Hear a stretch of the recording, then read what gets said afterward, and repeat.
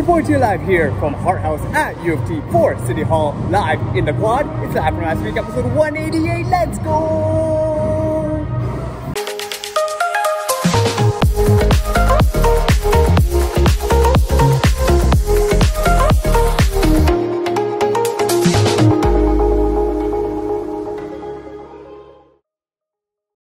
Welcoming my fellow JayWalkers to another episode of Live from last week. Hope last week has served you well. Just a quick shameless plug before we go on. I want you guys to like and share this video and subscribe to the channel. So last night after our beach volleyball session, where the wife actually surprised me buying these brand new sunglasses for me, after the unfortunate event that happened to me just last week, we had dropped off Giselle at her place before checking out the one, the only Too Good To Go app, seeing this offered at a decent price, going to the Fusion restaurant, and getting back to the condo to enjoy these delicious Too Good To Go dishes that we had actually got for under $15 in total. But yeah guys, on to today. After getting a total of less than 5.5 hours of sleep, I drove the wife to her day shift in the morning with my aforementioned new sunglasses before realizing that the Mini hit this milestone. But yeah, throwing back to this episode in the past, I went to meet up with my buddy Cammy, who of course made the showcase of an entrance when I saw him.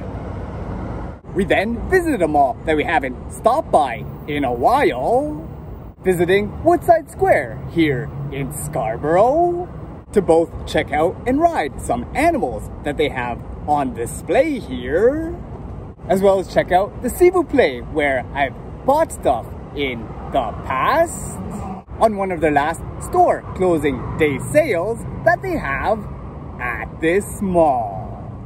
And afterwards, just like we've done in previous visits, we did this tradition of visiting the morning cafe at Midland and Finch to buy yet another one of my favorites, their jumbo-sized bubble teas that they have while catching up on life with Cammy.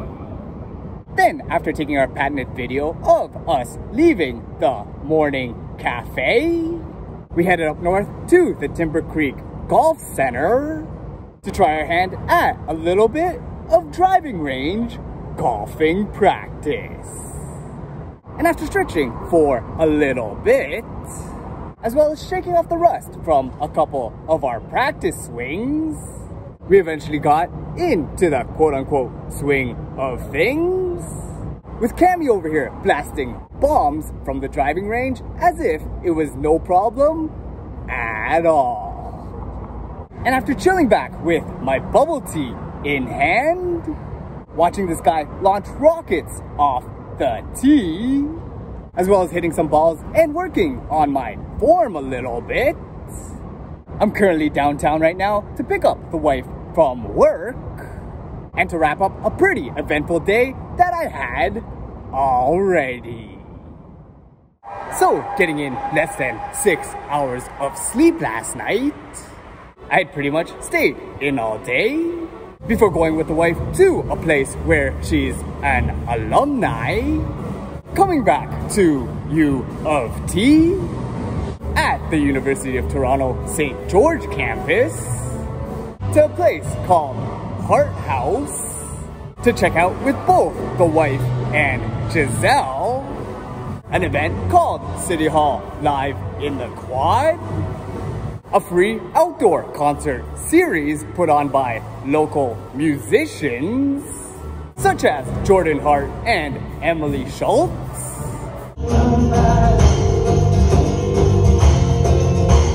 and this brass music group called Big Smoke Brass.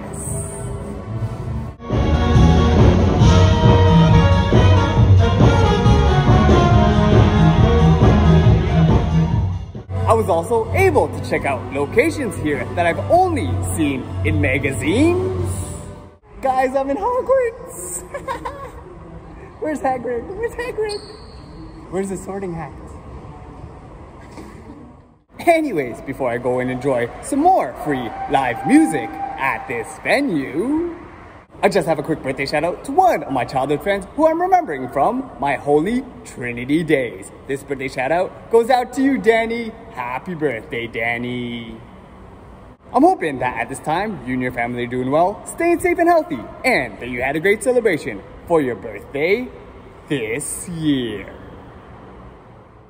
So after leaving you guys yesterday and enjoying more of Big Smoke Brass's live music performance, in the room where I was shooting my segment, I saw this secret tower staircase in the background, where I was able to take a couple of pictures and some videos from this not very well known location.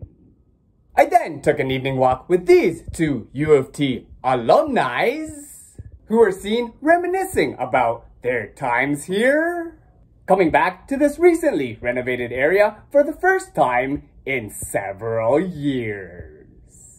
Then afterwards for dinner, we headed to the Koreatown on Bloor to this restaurant to have this amazingly delicious assortment of Korean food together before our night was done. Then after parting ways, the wife and I got a summer special that we took advantage of not too long ago and got ourselves another $1 McDonald's summer ice cream cone on our way home. Anyways guys, on to today, where I spent the majority of the day editing Live From Last Week episode 187 for tomorrow morning's release. I'm just taking it easy before I go in for one single night shift tonight, and I'll just resume this episode with you guys again tomorrow. So, starting off today, I have a quick birthday shout out to one of my coworkers who I always seem to spend New Year's Eve with every year at work. This birthday shout out goes out to you, Kim. Happy birthday, Kim. Next up, we got a birthday greeting to one of the main leaders of the ICU Brotherhood who has made several cameos in previous Live From Last Week episodes. This birthday shout out goes out to you, He-Man. Happy birthday, He-Man. We too have a birthday greeting to one of my friends that I know through my sister, partying with him during my days at YYZ. This birthday shout out goes out to you, Adam. Happy birthday, Adam. And last but not least, we got a birthday greeting to another one of my coworkers who has a doggo that I want to meet sometime in the near future. This birthday shout out goes out to you, Antonia. Happy birthday, Antonia. I'm hoping that everybody who has their birthdays today are doing well, staying safe and healthy at this time, and had a great celebration for your birthdays this year. Anyways guys, speaking of work, after a decent shift, but once again getting really busy around shift change time, I had a secret weapon that helped me cope with my stress, and that was this Chupa Chup lollipop that I was able to enjoy. Not just right after my shift at the hospital, but like previous times with treats in the past, I had gotten to enjoy this baby in the mini. And once that single treat was done, fortunately guys, I had another backup one to have, being all happy and such. I also had decided to make a quick pit stop this morning, going to the cemetery to do my monthly visit to my Lola V. Hey Lola, it's JJ coming here post night shift to say hi to you on my monthly visit. Continue to pray for us and look over us in our everyday lives. And I just wanted to say, we think about you still, Lola. We miss you and we love you. Bye for now, Lola.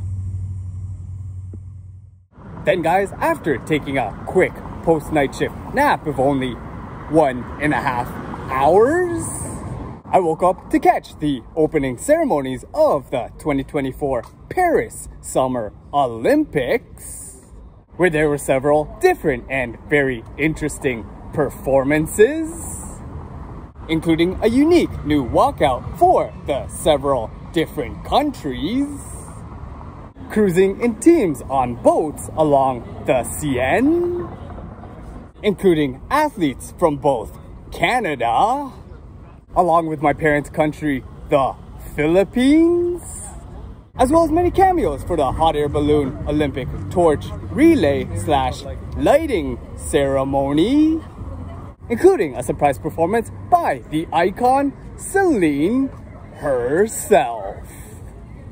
And after this event was finished on TV, I drove the wife to her night shift at the hospital, then started to roam around the downtown Toronto and Chinatown areas, looking at my Too Good To Go app to see what exactly to have for dinner tonight, and ordered from a place that I usually frequent while in Scarborough, but this time finding their location here on College in downtown Toronto, getting a surprise bag for $7 from Tagpuan.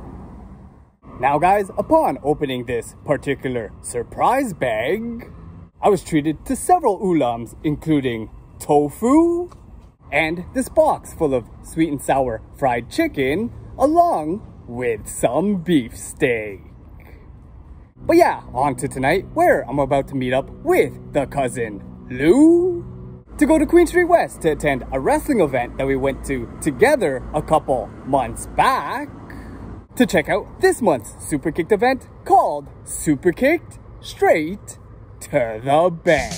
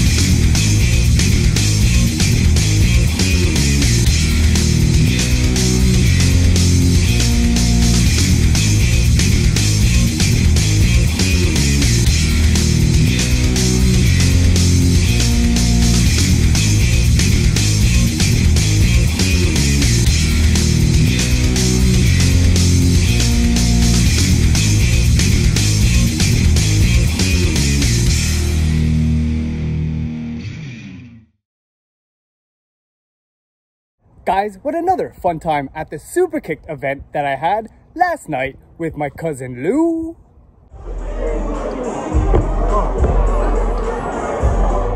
Where we had some of these being some of my favorite highlights.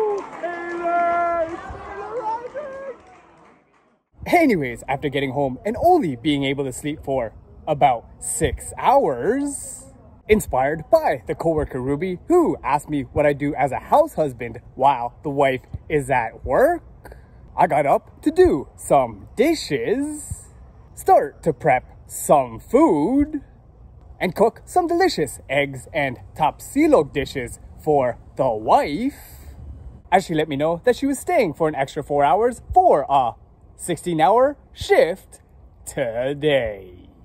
So running to my local GO station with my food in my hand, just barely making my GO train as it arrived to the station, sweating absolute buckets on my commute, I got my bound delivery to downtown Toronto, passed through the landmark of Nathan Phillips Square, and surprised the wife here as a delivery person with the package of food that I had brought in her, and most importantly, the yolk of the fried egg still intact. I then drove the wife to Saga taking the route of the race that I checked out with Tito Eddie and Tita Monet just last week, driving the Lakeshore Boulevard portion of the Toronto Indy, getting to the Saga House to chill with the puppy Sesame, and catch the first day of action from the 2024 Paris Summer Olympics. And this included watching some of the events from the swim meets, some rugby sevens matches, as well as a couple of highlights from the Olympic basketball games. I also got to witness the first 2024 Summer Olympic medal won by a Canadian, with swimmer Summer McIntosh taking home her first of hopefully many medals in these Olympic Games. And guys, in the middle of all this, after dropping her off at the exact same location several weeks ago, I picked up the sister-in-law from her go bus coming from Waterloo earlier. Then after seeing this sign at the side of the road, we stopped by my first BK in a long while, cheersing here with her to our Whoppers and our chicken sandwiches. Next, to add to my already busy Saturday, after hearing of a free hat giveaway at the Argos game tonight, I went to the Port Credit GO station to catch the GO train from there and line up in this line that was just outside of the stadium to get my brand new Argos hat giveaway. And once I got into the stadium, I appreciated the fact that you can catch some pre-game Argos action if you get there early enough, watching the players warm up here, in addition to checking out the pre-game festivities that they had today. Of which this evening reminded me of the experience that I had at the Caribbean Festival on the exhibition grounds just last year, being here for the Toronto Argonauts Afro-Caribbean Culture Night.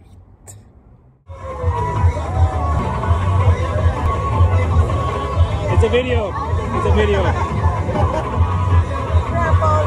We didn't tell nobody.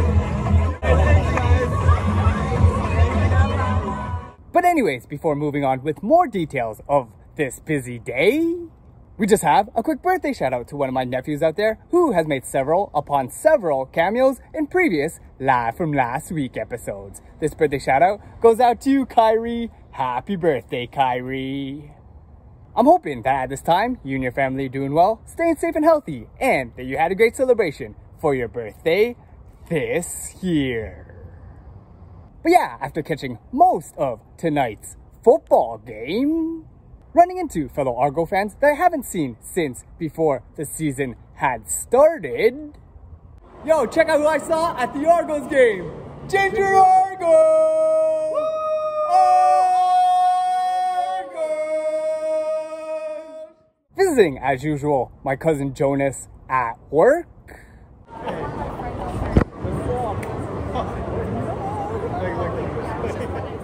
And meeting one of my all-time favorite role models, this Argo legend who took time to sign my hat and take a quick picture with me.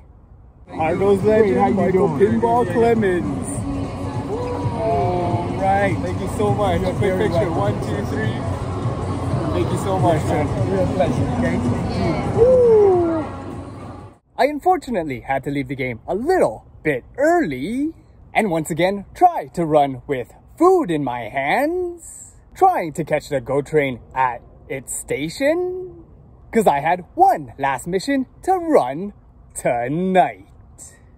Recalling the last time I saw them, sending them off a couple weeks back at Pearson, well, right now we're going back to the airport tonight to welcome them back from their trip to the Philippines and pick up the in-laws.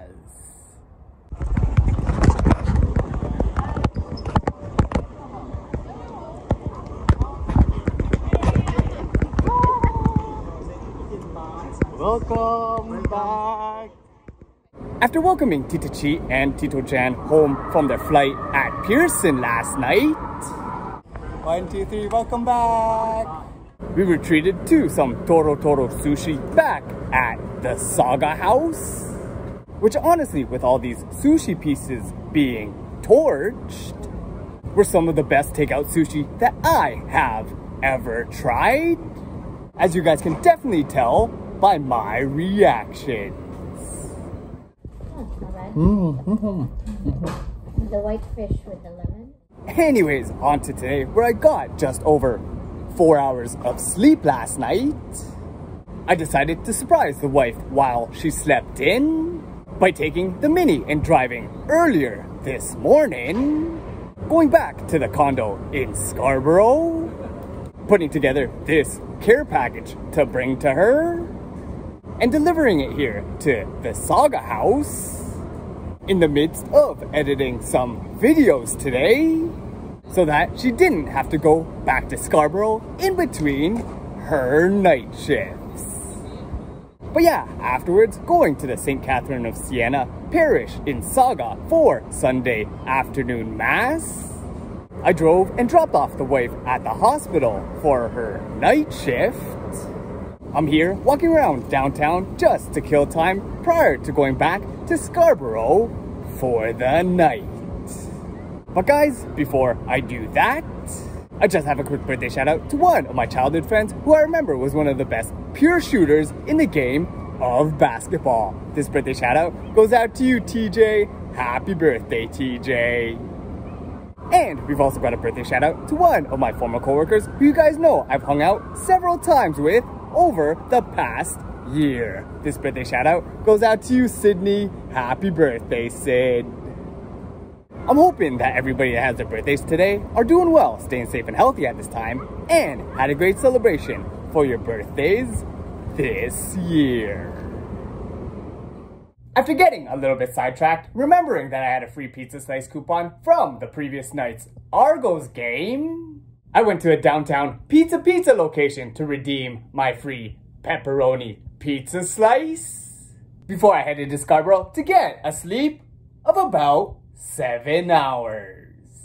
But on to today, I have a quick birthday shout out to one of my friends out there who I remember doing running races with and hanging out with during our times at Neo-YYZ. This birthday shout out goes out to you, Seppin. Happy birthday, Seppin. I'm hoping that at this time, you and your family are doing well, staying safe and healthy, and that you had a great celebration for your birthday this year. So yeah, on to this morning. Recalling this scene from a previous Live From Last Week episode, I went back to Scarborough's Snow City Cycle to pay for the parts for my baby Rouge. I went back there to Snow City Cycle to drop off the baby Rouge to get those expensive repairs finally done. And guys, well, speaking of expensive repairs, I just have some sad and shocking news to share with you guys. After catching some Olympics skateboarding action when I woke up earlier this morning, we got hit with a double whammy in terms of our vehicle troubles, as I got note that the Mini Cooper had gotten into an accident. So, rushing to take the TTC to get to the scene, I got off at Woodbine to literally run myself all the way from the TTC station to make sure that the wife was first and most importantly okay, and saw in the background that the Mini was already hooked up, ready to go to the damage collision center. But guys, unfortunately, before I get a little bit emotional with this story, we'll just have to resume the rest of this aforementioned story in next week's episode, as I'll be trying my best to try to rest up before I go in for one single night shift later tonight. So yeah, if you guys have enjoyed what you've been watching so far, feel free to follow JayWalkerPOV on Twitter, Instagram, Facebook, and YouTube. Be sure to like and share this video, subscribe to the channel, and hit that notifications bell to be notified when new videos from JayWalkerPOV come out. And once again, I'd like to thank you guys for watching, stay safe and healthy out there, and we'll see you next time on Live From Last Week.